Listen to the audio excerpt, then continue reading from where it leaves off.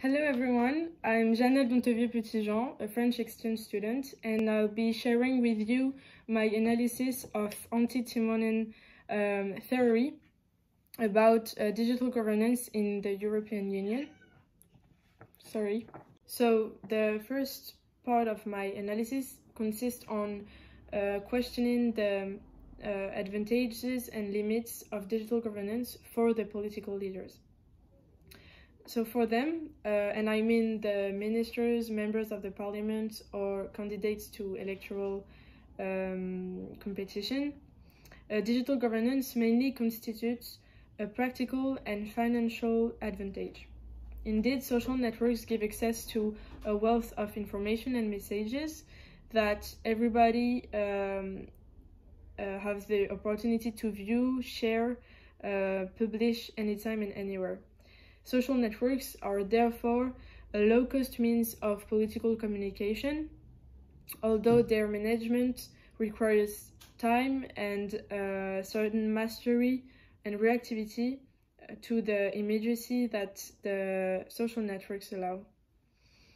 As most of the young public is active on social media, it's also a way to reconnect with a younger audience, which I think is an important point. And thus, social media make the distribution, repetition, and appropriation of public messages easier and more efficient. Overall, social networks allow to bypass the mass media and reach potential supporters directly, which I think is a really positive consequence of the use of social media for democratic purpose. Indeed, even financially weak political parties and groups have access to a new visibility that is just as efficient as any other communication method for winning votes. The presence of political leaders on the virtual stage of social networks seems to be increasingly important and even necessary. This is why some theorists talk about no tolerance for digital failure, precisely meaning that the citizens have no tolerance for digital failure. However, I think political leaders have to be vigilant because their presence on the social networks cannot completely replace their physical presence. Secondly, the citizens too can enjoy greater visibility through the use of social networks. Indeed, digital governance allows a better participation of citizens in the public debate and thus a better integration of them in the political decision-making process. To quote and try to sum up this idea, social networks open up opportunities to people who would not otherwise participate in policy making, as David Schlosberg and John S. Dryzek mentioned in their article. So it's one of the other articles we had for this video work.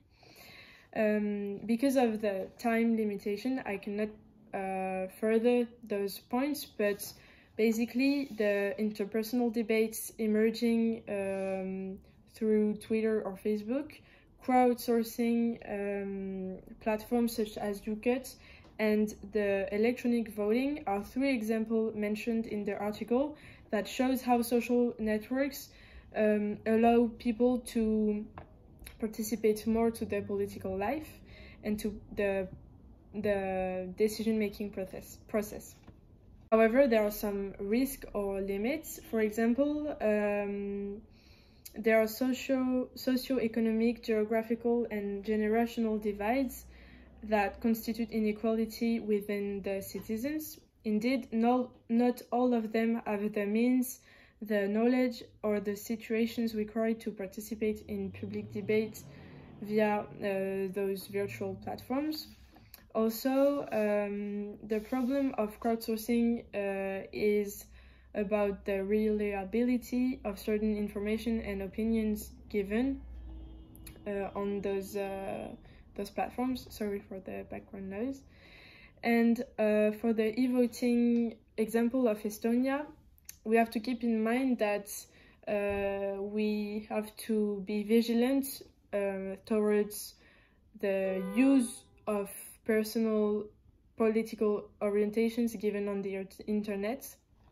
I mean that there are risks of manipulation and political abuse through social media.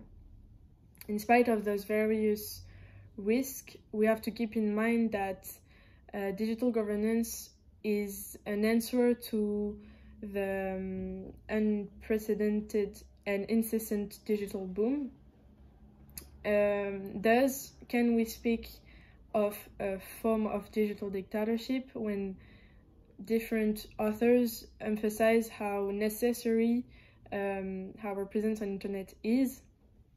I mean that when we see political leaders forced to have digital accounts, or journalists forced to follow political leaders on social networks, can we speak of digital dictatorship?